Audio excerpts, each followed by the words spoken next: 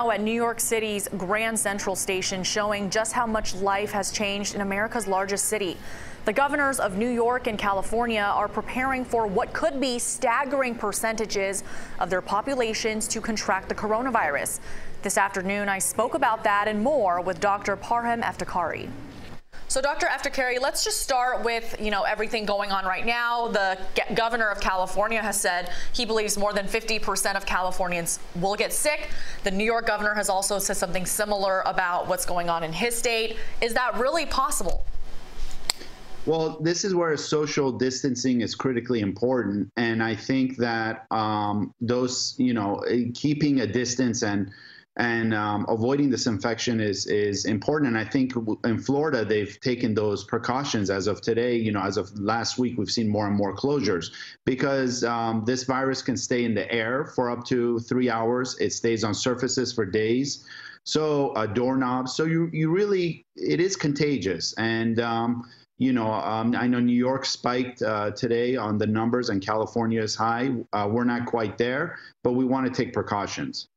We're here in South Florida. I'm sure you've seen a lot of the images and photos and videos that we're seeing of people still out on the beaches until they just recently closed. Even as recent as of yesterday, people were out on their boats and hanging out in the water.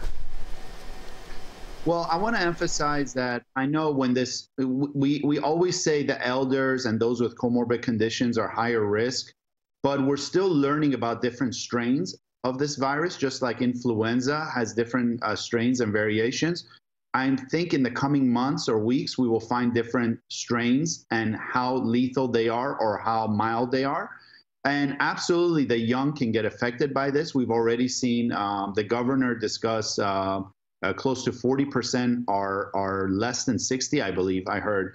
And so the way I see it as a physician, everyone is at risk. And we are learning so much about this virus that we can't take that chance. You can really get sick, and this is something that I think we have to be careful. And doctor, we're hearing a lot of young people who are getting it who aren't showing any symptoms at all. So is it possible that they could spread it and not even know that they have it? Absolutely. And unfortunately, we saw this with some of the living facilities that the governor had mentioned. The scariest part to me as a physician about this virus is the young or sometimes more are likely to be carriers, and they can go to people's homes or be out and about and have no symptoms and still actively spread through surfaces, through the air, through cough, as such, which highlights why we all as a nation and as a state need to take this so serious. And even for the people who are taking it seriously, they are social distancing, they are staying at home. You were saying that even when staying at home, there are things you can do to protect yourself, and it's something we're not seeing a lot of. I think this is, I have a lot of diabetic, hypertensive patients, and I also take care of some asthmatics as well in my practice.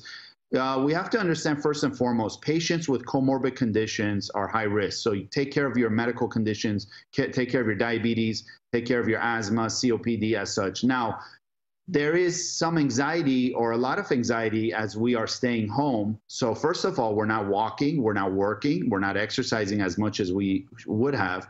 That in itself leads to obesity, possibly worsening diabetes and hypertension control.